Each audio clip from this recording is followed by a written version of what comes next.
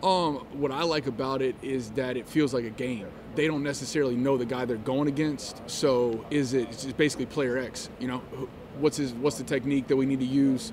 What are the keys that we talk about on every play that you have to execute when you don't necessarily know what the coverages are going to be? Because a lot of times in practice at this point, we're going against our group. You kind of know what's going on. You know the technique of the guy against you, and out there it feels like a game.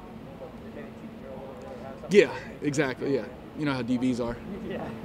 Last week you talked a little bit, or last time we had you, we talked a little bit about Jalen, you know, being more than just a speed guy. That I think he kind of catches that perception unfairly. What do you think it is about his game that really stands out besides the speed? I say the change of direction, just being explosive as well. And he's tough. I mean, you saw it in the national championship game. I think you saw it again, a couple nights ago, where just getting banged, going out, coming back in. So you can't teach the toughness, but I mean the route running is he can stop on a dime. So.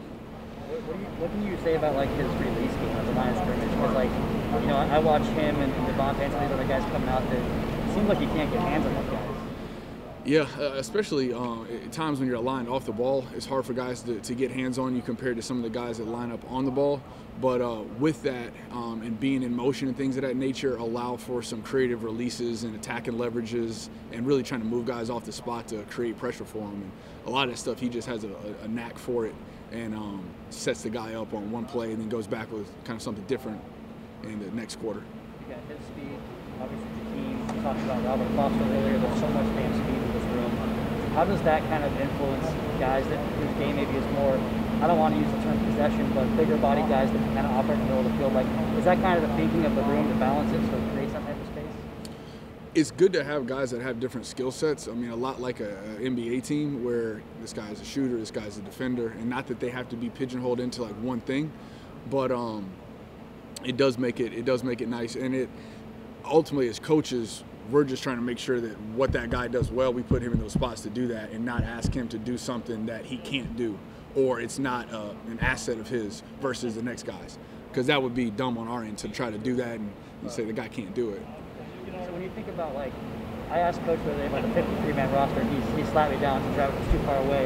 But when you consider, like, if you keep it 6 or even 7 receivers, when you think about spots 5, 6, 7, how do you kind of balance what that guy does as a receiver compared to what he can do on special teams when it comes to making those decisions? Is that a question for Coach Crossman or Coach Lowe? It's really for Coach and Coach Crossman on the special team side of it, but generally when you have guys that are playing those kind of positions, where it helps on the receiver side of it is the ability to play multiple positions, because in a pinch they might need to fill in or something along those lines. So that's really where they create value for themselves, is the ability to do different things and line up in different spots. And ultimately playing special teams, you see that kind of skill set translate as well, where they can move around in different kind of units.